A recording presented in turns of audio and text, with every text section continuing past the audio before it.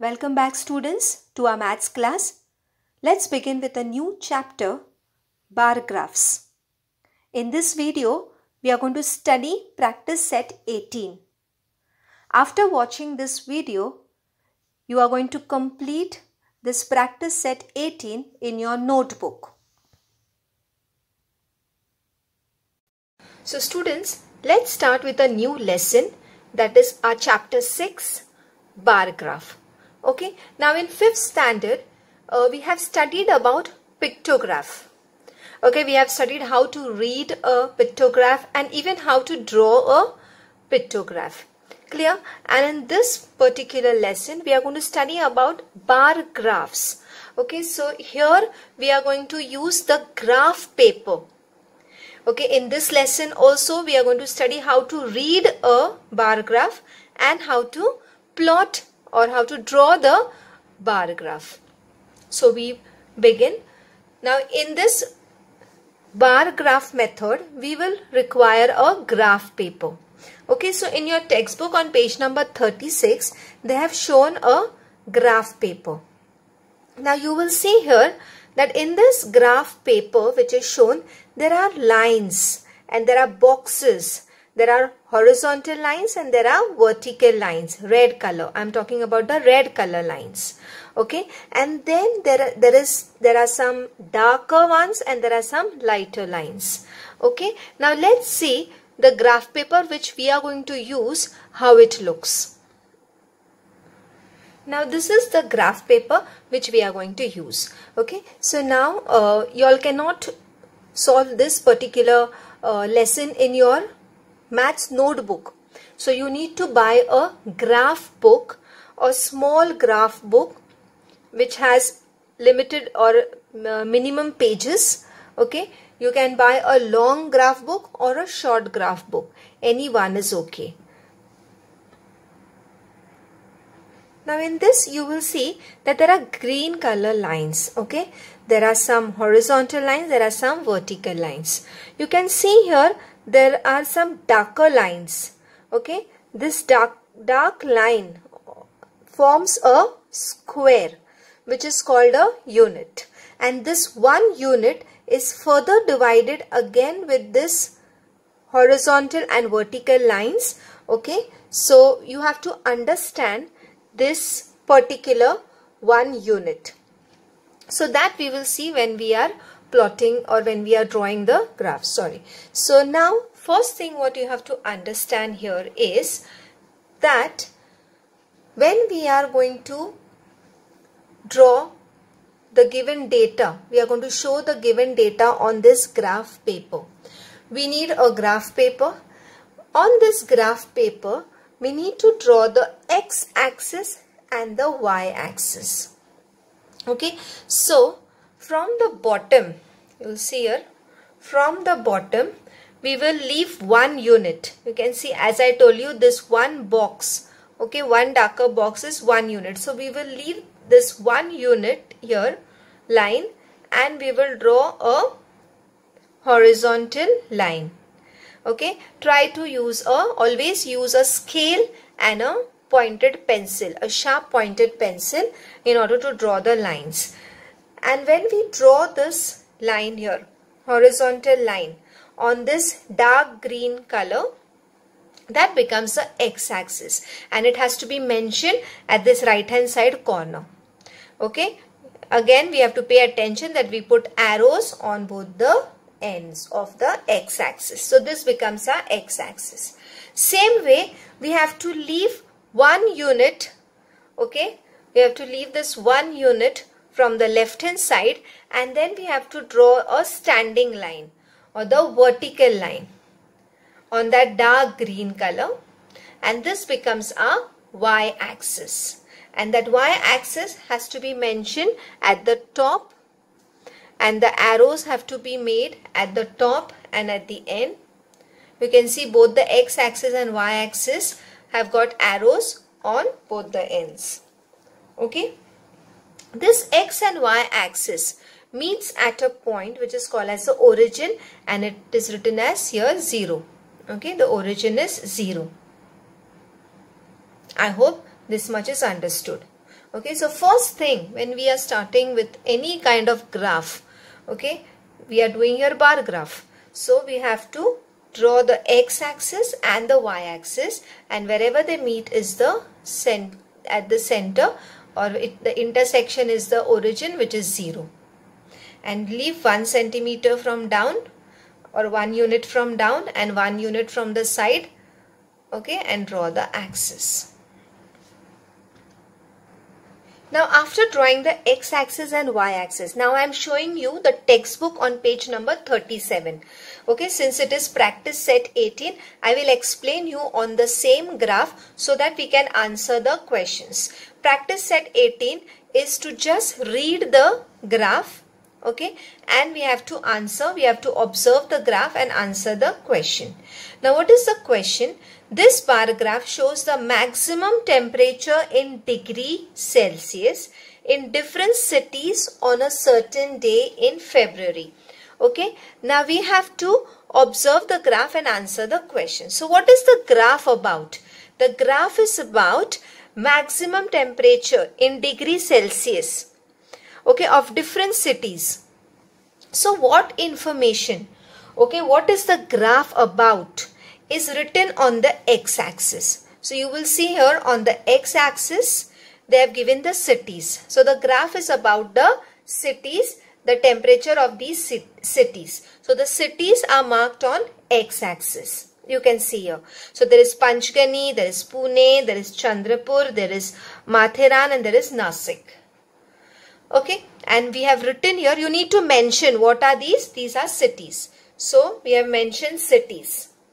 Now, how to write these cities? From the y-axis, we have to take equal intervals. The bars, these are called the bars. You can see the pink color here, they are the bars. So these bars have to be at equal distance from the y-axis, and between each bar also the distance should be equal. Okay, now what is on y-axis? The number about what we are talking about. We are talking about the cities. We are talking about the temperature of the cities. So the number is written on the y-axis. So you can see here the temperatures are shown on the y-axis. Okay, so first you have to get sorted out that what should come on the x-axis and what should come on the y-axis. So on x-axis, whatever we are talking about, whatever we are discussing about, the graph has to come on the x-axis and its number has to come on the y-axis. Okay, if this is clear. Now, as I told you, you need to mention your cities, so it is mentioned cities. Your temperature, so you need to mention your temperature. Now, cities, the names of the cities are written at equal intervals. You can see here, 1 unit is left and then the city Panchgani, the bar is drawn. Again 1 unit is left and then the bar is drawn. Again 1 unit is left and then the bar is drawn. Okay. Now here on y-axis. Now the y-axis, how to put the numbers, whether to write 1, 2, 3, 4 or how to write it. So this number, these numbers, how to write these numbers will depend on the scale what we are going to take. So here at the top on the right hand side of the graph paper, it is important to write what is the scale. Okay, so the scale on y-axis, 1 unit is equal to 5 degrees Celsius we have taken. So from 0 we have to count 1 unit. So from 0, 1 unit is this. I told you this one box, this dark color box is 1 unit. So from 0, when we count 1 unit, we have to take 5 degrees Celsius. So from 0, first 1 unit we finish, it becomes 5 degrees. Go on adding 5 degrees because 1 unit is 5 degrees Celsius. So after this, just go on adding 5 degrees. So 5 plus 5 is 10. 10 plus 5 is 15. 15 plus 5 is 20. 20 plus 5 is 25. Okay. And how much we need on the given information, according to the given information, how much we need, you'll go on writing. Now here 35 is maximum we need. So we have to stop here at 35. Okay. So first observe the graph. It is about cities. When we have a question to read the graph at that time and observe the graph and answer. At that time, first we need to see the graph. We need to understand what is the graph about. So we know now the graph is about cities and the temperature of those cities on that particular day of February. Okay, then we need to see the scale also. On scale it is written 1 unit is equal to 5 degrees Celsius on y-axis. Okay, now Panchgani, we have to read here. Panchgani, the bar stops at 25. Okay, for that, so that you don't make a mistake, you can use a scale. Okay, so we can just hold a scale. We can see here Panchgani, where it stops at 25. So Panchgani, the temperature is given 25 degrees Celsius. Then next is Pune. Pune, here you can see the bar and you can see that it is in a straight line with the 30 degree. So Pune, they have given 30 degrees Celsius. Chandrapur, we will read it as 35 degrees Celsius. Then Matheran, again we come here, it is 25 degrees Celsius. And then last is Nasik, 30 degrees Celsius. In this way, first you will observe, you will read it and you will understand. And then we'll go to the questions. The first question what is asked here is, what data is shown on the vertical and horizontal lines? Now what is vertical and horizontal lines? You can see here, horizontal line is the x-axis, vertical line is the y-axis. So what is shown on x-axis? It is on horizontal line, cities are shown. And on vertical line, temperature in degrees Celsius is shown. Okay, so we need to write our answer in complete sentence. So what will be our first answer? The data shows different cities on horizontal line and their temperatures in degrees Celsius on vertical lines. Okay, you have to write in complete sentence. Now the second question. The second question is, which city has the highest temperature? So again you can see directly or you can use the scale. Highest. Now you can see the highest point here is this 35. Now no city is going above 35 here. So 35 we'll see which is that city here. It is Chandrapur. Okay, so we'll write our answer that Chandrapur had the highest temperature. You can see here Chandrapur had the highest temperature. Okay, you will be right. Just don't write Chandrapur, but you have to complete the answer in full sentence. Remember this. Okay, now the third question. Third question is, which cities had equal and maximum temperatures? Equal and maximum. Now first we'll see which cities are having equal. We can say here these two are equal. That is Panchgani and Matheran are having 25-25. Okay, then which other two cities are having equal? Yes, it is Pune and Nasik is having equal and it is 30-30. Now 25-25 and 30-30. So maximum is 30. Okay, maximum is 30 and it is for these two, that is Pune and Nasik. Pune and Nasik are having the maximum and equal. So answer will be Pune and Nasik had equal and maximum temperatures. Okay, next question. Which cities had a maximum temperature of 30 degrees Celsius? So first we have to see where is 30 degrees Celsius. And then we have to see at 30 again we have two, that is Pune and Nasik. So I said that if finding difficult to understand, you can just keep a scale. You can just hold a scale and at 30 you can see here there are two cities at 30. So Pune and Nasik. So you will complete your answer. Pune and Nasik had a maximum temperature of 30 degrees Celsius. Okay children. Now the last question.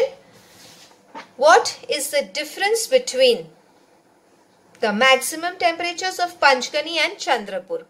So first we should know what is the temperature for Panchgani and what is the temperature for Chandrapur and the difference. By now you all should know when we are talking about difference, it means subtraction. So Panchgani is 25 degrees Celsius and Chandrapur is 35 degrees Celsius. Now 25 degrees Celsius and 35 degrees Celsius. The difference means subtraction. When we subtract 25 degree from 35 degree, we get 10 degrees Celsius. So the difference, you can do this in the rough work, and then since the difference is 10 degree, 25 to 35 is 10 degrees Celsius, you will complete your answer You need not show the calculation. Directly you can write the answer. Difference between the maximum temperatures of Panchgani and Chandrapur is 10 degrees Celsius. This sentence is important. So complete the sentence. Okay. So in this way, whenever there is a question, to observe the graph and write the answers, you are going to first observe the graph, understand what is the graph about. It is also given in the question, what is the graph about. You will observe the graph, see what is on the x-axis, look at what is on the y-axis, look at the scale, okay, and then first understand, okay, which are equal, who is highest, who is lowest, and then look at the questions and answer in complete sentence. It is very important you answer all the questions in complete statement. Clear? Thank you, students, and have a good day.